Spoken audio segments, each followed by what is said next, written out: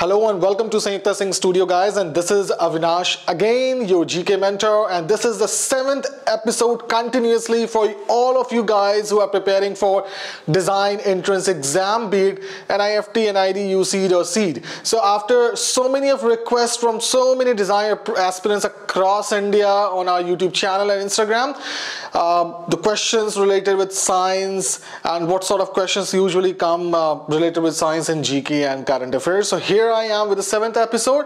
I hope you are liking this channel because we are continuously uploading a single video every single day. Alright, so let's not waste the time, and going forward we'll start science-based GK. Before you do that, if you're watching this channel for the first time, do like, share and subscribe this channel so it reaches to the right audience.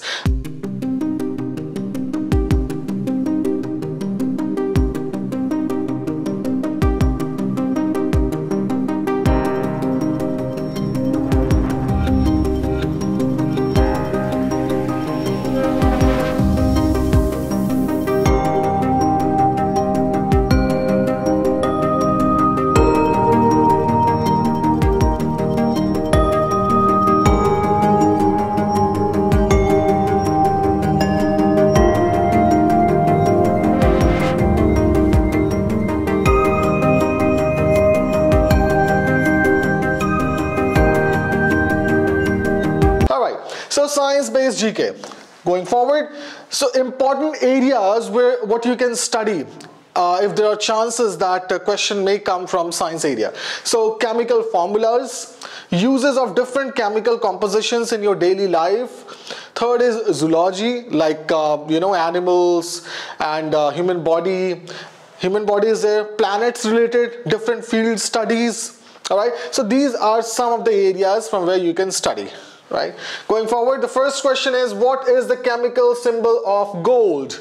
Now, chemical symbol, if you have studied periodic table, you must be knowing that what exactly chemical symbol stands for. So for gold, the correct answer is AU. The same way for silver, it is AG, and for lead, it is PB, and then for silicon it is Si. For chlorine it is Cl. Carbon, that is C. And then platinum,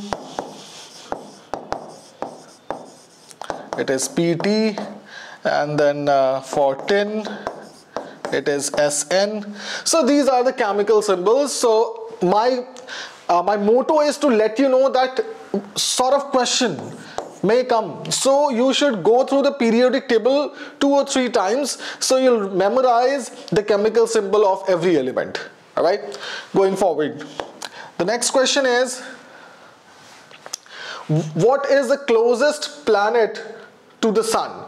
Now, closest planet, if you know the planet system, if you have studied the planet system, you may be able to answer that which planet is at first, which is at the second, which is at the third. So this is called planet system.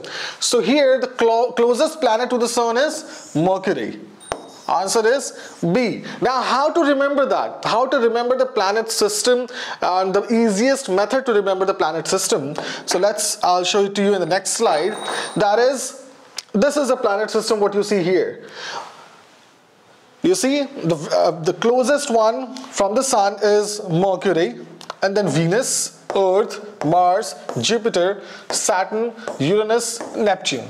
Now here, how to remember that? The easiest method is, my very excited mother just showed us nachos. So you need to remember this phrase. My very excited mother just showed us nachos. Now, that means Mercury, Venus, Earth, Mars, Jupiter, Saturn, Uranus and Neptune. So there are 8 planets in the planet system, right?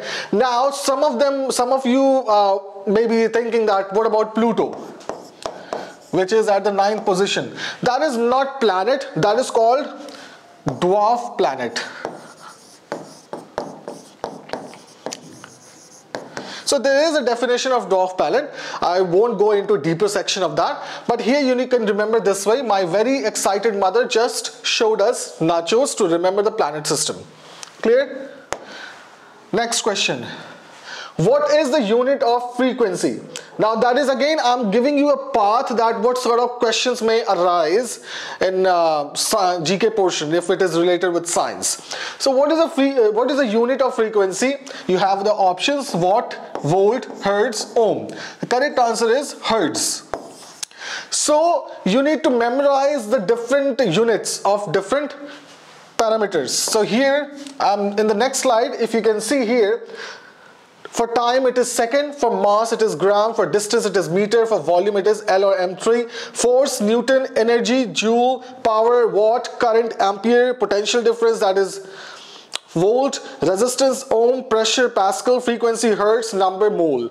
So I'm just giving you an example here. This way you can go through the chart of the different units and the measurement system, and then you can remember that. We can memorize that because there are chances that the question may arise from this particular field. Clear? Next question is, who developed the laws of heredity? Now you have an options here: Gregor Mendel, Charles Darwin, Louis Pasteur, or Francis Crick. The correct answer is Gregor Mendel. He actually developed the laws of heredity, which is more related with genes. Okay, so again you need to memorize the inventor or who actually developed different laws, science laws. Okay, so here in the next slide it's Albert Einstein, which is general and special theories of relativity, right? Darwin, laws of natural selection. So this way you need to remember different field or science laws inventors. There are chances that the question may arise from this particular field. Okay, going forward, which gas is most abundant in Earth's atmosphere? Now what do you understand? If you understand the meaning of abundant, you will definitely answer this. Abundant is more than sufficient. So which gas is actually in the Earth atmosphere in maximum quantity or more than sufficient quantity? So the correct answer is nitrogen. Nitrogen is available in Earth's atmosphere and it is known as abundant gas. Clear?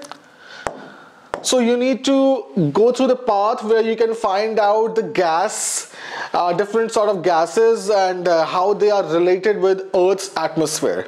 That is again a different part. Going forward, what causes tides? Now high tide, low tide. If you have read about it in your class 9th or 10th, you must be remembering that what exactly is the real cause of high tides or low tides, which actually causes that impact, right? So the options are gravitational pull of the moon, gravitational pull of the sun, Earth's rotation or Earth's magnetic field. So the correct answer is gravitational pull of the moon. Gravitational pull of the moon is the actual reason through which the high tide or low tide takes place in the sea. All right. So if you will see in the full moon day, the tides are always high, and that is why it is advised to the fishermen or anyone else to not go into the deep sea usually because of the high tide. Clear? Next question. Which planet is known as the red planet? Now also try to remember the nickname of different planets, right? So red planet, obviously 90% of you must be knowing the answer. The correct answer is Mars. Mars is known as the red planet. But what about other planets? Like which planet is known as blue planet? I'll show it to you in the next slide. So which planet is known as a blue planet? Over here, blue planet. The correct answer is Neptune. Neptune is known as the blue planet here. Now the brightest planet in the solar system, brightest planet. So brightest planet in the solar system is Venus. Venus is the brightest planet. Again, largest planet in the solar system, Jupiter. Jupiter is largest planet in the solar system. Again, the coldest planet in the solar system, the coldest planet in the solar system is Uranus. Uranus is known as the coldest planet in the solar system. Right, going forward, the next question is, what is the study of fossils called? So different field and their studies and they're known as. So what is the study of fossils called? The correct answer is paleontology. You have the option geology, paleontology, archaeology, anthropology. So you need to go through the list of different fields and what are they called in their relative fields. Alright. So the next slide is a study of viruses, virology, study of kidneys, nephrology, study of cancers, oncology, study of birds, ornithology, study of fruits, pomology, study of bones, osteology, study of egg, oology, study of eyes, ophthalmology, study of hair, trichology, study of brain, encephalogy. So here different ways, study of maps, study of soil, study of mountains, study of insects, study of ants. So there are different fields. So you can find it out very easily on Google and type in their different field and their relative studies called. And there you'll find the list. Go through that and remember that, because this is something which usually comes in the exam, right?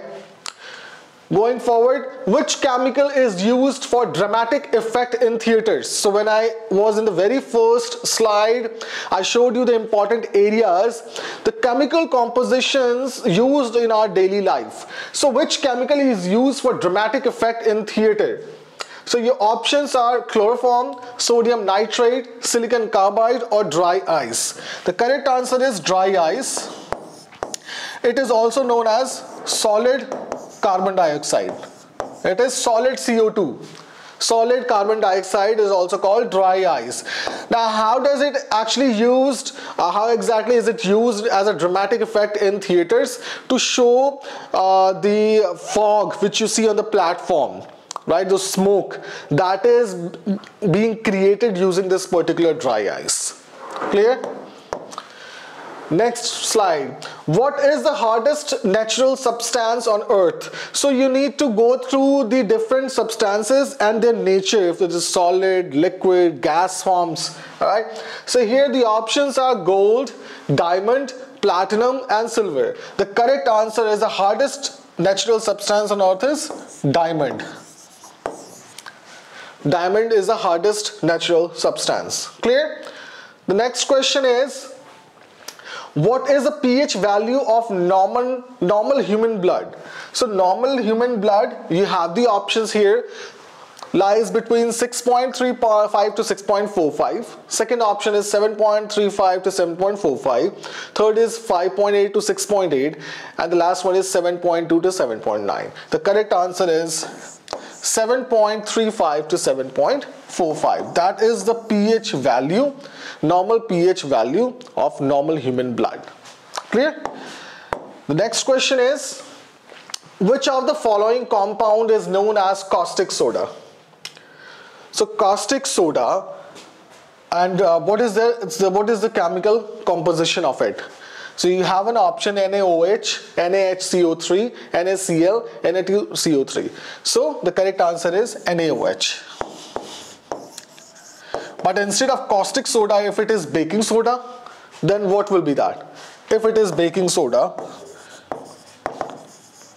what is the chemical compound of it? It is NaHCO3. That is baking soda chemical compound or chemical formula.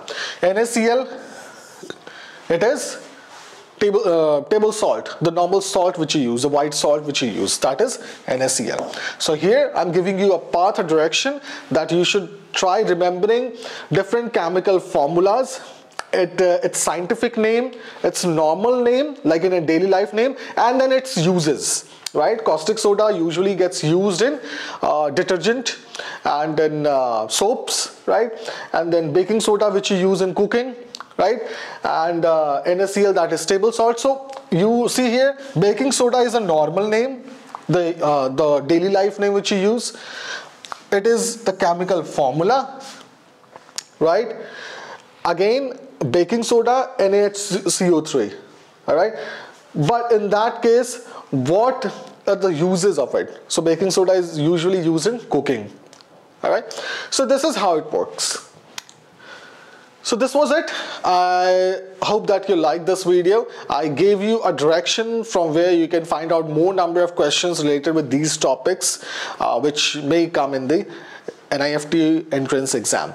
So please do share, subscribe and like this channel, and wait for my next video. I'll try to upload the next video in the next 24 to 48 hours again. And keep sharing it, keep liking it, giving us, you know, love. There is a thanks button. If you actually want to support us, you can click on the thanks and then donate it. All right, so see you in the next video. Till then, take care. Bye bye.